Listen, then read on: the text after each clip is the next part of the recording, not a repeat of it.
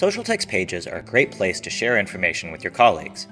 You start by choosing the workspace you want to create the page in. Then at the top right, click New Page. You're presented with a choice of page or spreadsheet, and if you want to start with a blank page or use a template. For this tutorial, let's just create a blank page. Socialtext pages are a great place to share meeting notes, maintain product documentation, share best practices, track progress on projects, and more. The Socialtext page editor makes it easy to create great-looking pages. Let's start by taking a look at some simple text.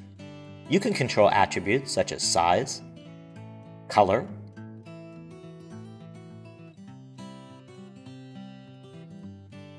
style, and alignment.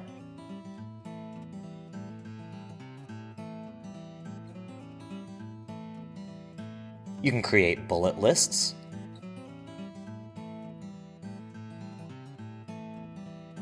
as well as numbered lists. You can create tables,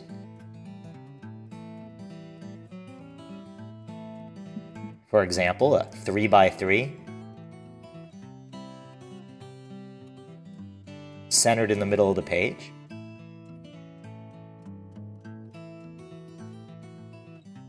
And we'll go over several advanced table features in a separate video.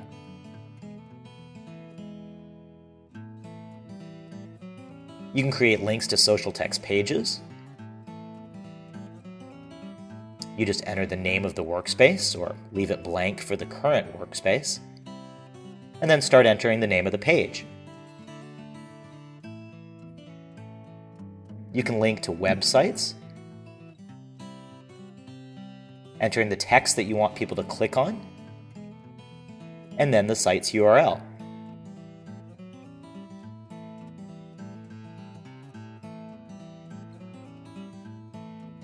You can upload files to a page,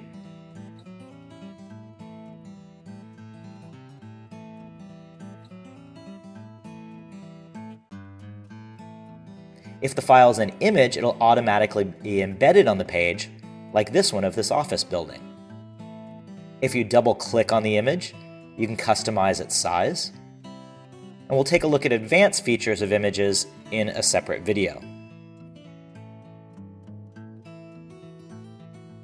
You can also embed rich media from the web, like YouTube videos.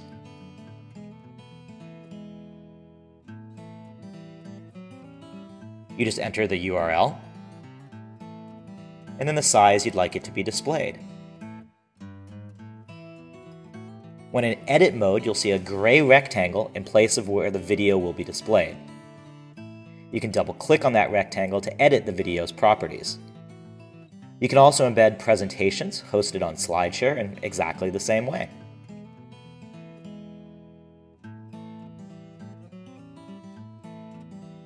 To see what a finished page will look like when people are reading it, click on Preview at the top left.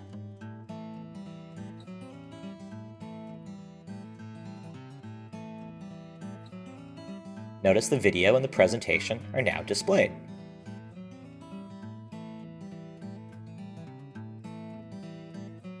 From here, you can either save the page if you're done, or go back to editing it. At the top of the page, you can enter a summary of the changes you've made, and click to post a signal with a link back to this page, making it simple for you to share your work with your colleagues.